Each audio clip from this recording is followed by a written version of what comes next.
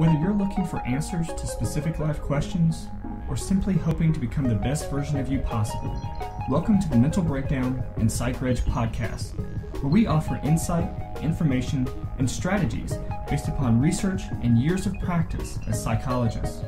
So sit back, have a listen, and get connected with our hosts, Dr. Berney Wilkinson and Dr. Richard Marshall. On today's podcast, we're going to talk about some advice for parents who have their kids involved in youth sports or interested in getting their kids involved in youth sports. I love the title. Yeah. You know, I had to read this when I happened upon it. Lessons learned from 27 years. I can't even imagine 27 years. 27 years of youth sports, youth sport parenting. Wow. Yeah. So this is an article from the Seattle Times. Right. The link is in the show notes. There's actually two articles linked in the show notes, and the other is from Healthline, kind of talking about how pediatricians recommend children to play more than one sport, and that's something that this guy mentions as well. Yeah, we talked about that in one of the other podcasts this week about the American Academy of Pediatrics and how they really speak with some authority because they get experts from the field and they put together these position papers, and one of them was on youth sports, and they said one of the things they said is that have your child play more than one sport. It's good for many, many reasons, but the main one is that you move away from this idea that you're going to begin your professional career at age 6 or 7 or 3, you know, because you hear these stories of Tiger Woods or Olympic athletes or the Serena and Venus Williams who started their sport at age 2 or 3.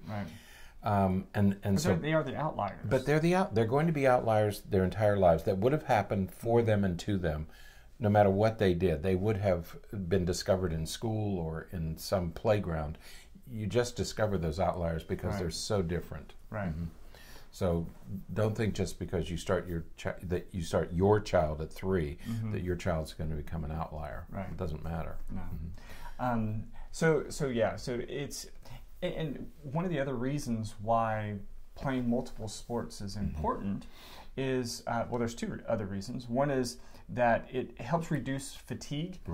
When a child is doing the same sport constantly, you know, they get really good at using those muscles in those ways, but it limits some of their diversity in their physical awareness and physical activities, and that can be a problem down the line. Yeah, think of it as cross-training. You know, it's better to do multiple things. And the way our joints work, my brother always reminds me of this, is that most of our ball and socket joints are meant to move in 360 degrees.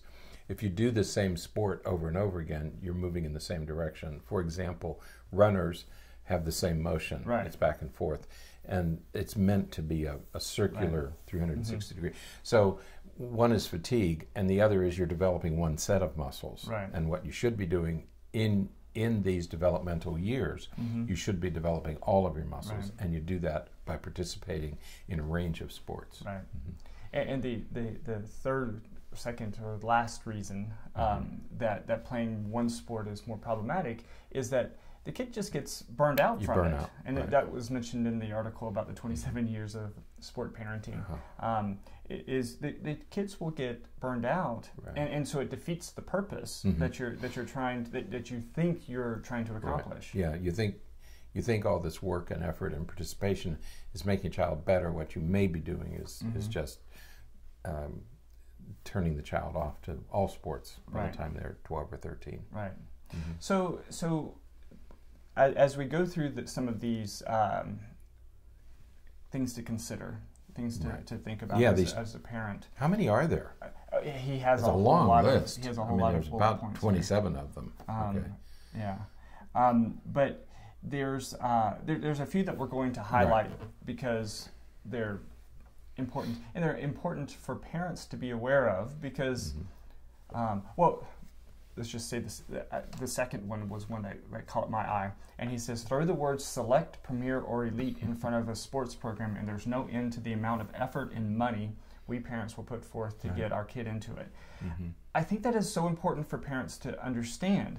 You know, sports teams, especially competitive or travel teams, they will use those kinds of words. Right. They really don't mean what you imagine them meaning. Right. Mm-hmm. You know, my soccer team is, you know, we're sort of second division, right. sometimes even third division. We're these aren't the best kids in the league from their particular performance level. They love playing, right. and we've fostered a culture of just fun and enjoyment mm-hmm. and that kind of thing.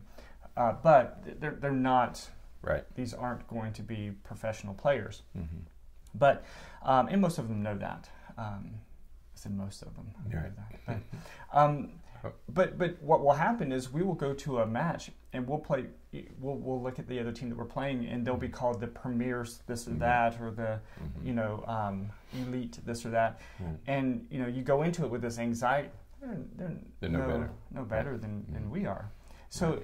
It's a tactic, a strategy used mm-hmm. to sort of differentiate two levels of a team or something like that. Right. But it is, in some ways, just a hook right. To get people to be involved in it. Right. Yeah, it's true. That's where every parent wants his or her child to be at that elite level, mm-hmm. And that's often not what it means. Right. Right. Yeah. So that was one that really caught my eye. I like the fourth one. Yeah. Because, you know, if your goal is to get your child to be a Division I athlete, you need to rethink it. First of all, it's probably not going to happen. Right. He's absolutely right. Yeah. I mean, the probability is so small. My kids play tennis, and the tennis players who play Division I tennis have already been to professional tournaments. Right. They've been to Wimbledon. They've been to the U.S. Open. Mm-hmm. They're competing at an international level. They're ranked internationally. Right. Well, take a look at your city. Look at all the tennis players and tell me how many are ranked internationally in the teens and 20s. Yeah. Because that's who's playing Division I tennis. Right. They are professional level players. Yeah. Okay. There just aren't that many of them around, and it doesn't matter what the sport is. Right. You know, Division I football, baseball, basketball. These are highly skilled athletes. Right. Okay. So it's probably not going to happen. Right. And if it is going to happen, you'll know it when they're 9 or 10 because they're going to be playing with older kids. And regardless, that shouldn't be your goal. It shouldn't be the goal anyway. That's right. Even if no, it shouldn't be, because that's what's going to drive your kids crazy. Right. Another one that actually pulls from several of the bullet points he has there, kind of harkens back to what we talked about yesterday, which is, you know, over-involved, demanding parents mm-hmm. can be a problem. But the important thing is for parents to be nurturing and encouraging right. and supportive, and not just of their child, but of the other players and of the coach and everyone involved. Right. Yeah, it's so important.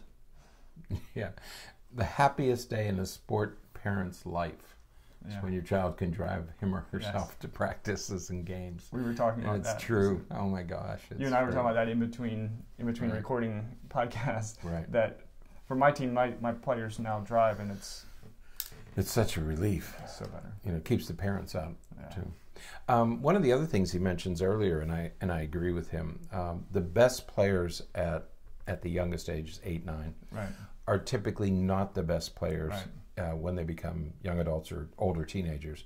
And the reason is puberty. Right. Okay? And he calls puberty the great equalizer, and it really is.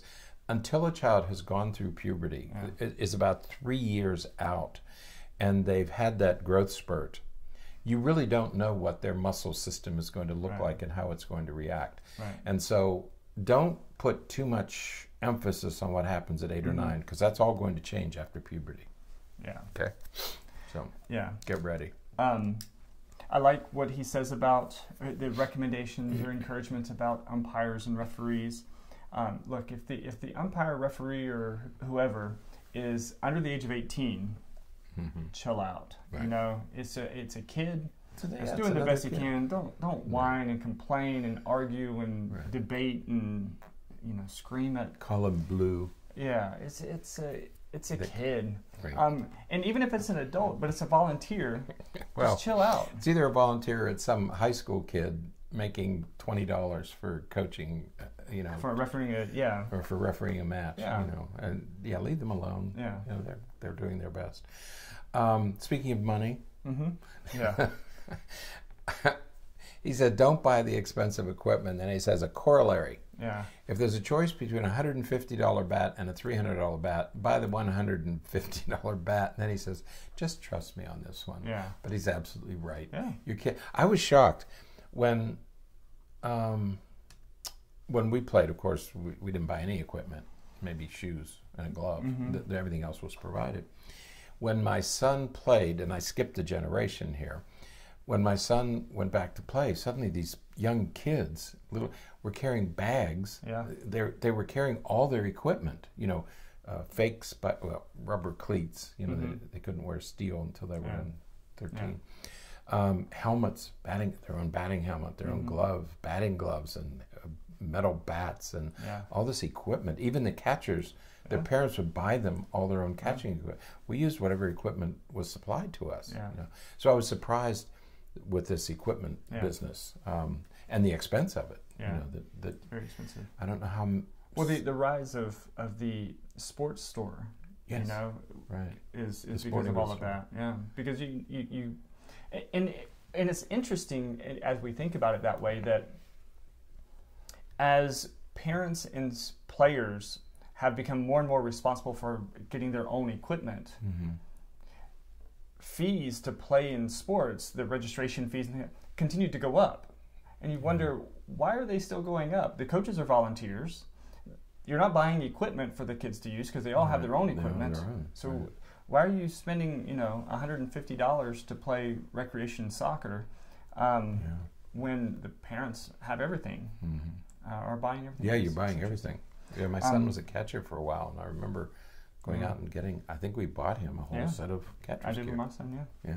And another one that he mentions, or that was related to buying the expensive equipment, is I'm also amazed at parents who bend when their kids want these really expensive, this really expensive gear, right, that they're just going to grow out of. In 2 years, they'll grow out of it. Or even less than that. In soccer, that's what I know the most is, you can buy soccer boots or soccer cleats that $200, $250, and I had players on my team whose parents bought them boots and my son would ask for them. I was like, in one season, in 6 months, his foot would go from a size 10 to a size 12. I'm not going to buy $200 shoes when you're going to grow out of them in a couple of months. Right. That's ridiculous. Yeah. Or a bat. You buy a bat and you spend $300 for it, and suddenly it's too small. Right. And then you grow an inch, and now all of a sudden it needs to be a bigger bat. So it's so save on the heavy equipment. Save your money. Yeah. It's not going to matter. Yeah, and some of one of the last ones that he has here is that in the end, it's not about sports. Right. It's not about the matches or the games or any of that kind of thing. It's about building relationships. It's about having fun. It's about learning about themselves. It's about a lot of the other psychosocial aspects of athletics that have nothing to do with the game or sport itself. Right. We said early on this week that one of the things we're robbing our children of is the opportunity to do unstructured play where they learn how to negotiate everything. Right. Okay, it's one thing to take that away. It's another thing to replace it with these highly competitive, highly organized, very expensive sports where the adults have taken over and the kids are just sort of participants. They're not really actively engaged. They're there because the adults are there. The other thing that one of the writers said, and I don't remember which one it was, don't make the ride home from the game the worst time of your child's life. Right. I mean, can you imagine what is said in cars after the game to these poor kids? They've gone out there, they've done their best, they're doing as well as they can, they have multiple things going on, they have to go to school the next day, and on the way home, after every game, you have to have this lecture, and it must be the worst experience of a child's life to go through those lectures. Leave them alone, go out and have dinner, go out and enjoy yourself. You just put your kid through this pressure cooker of a game. Don't add to it by that miserable car ride home. So yeah. So read through them. There's a whole lot more written in this article about this. Again, he just as a little teaser. One of the things he says is the greatest psychological trauma that could happen to your kid is for them to make the All-Star team. That's right.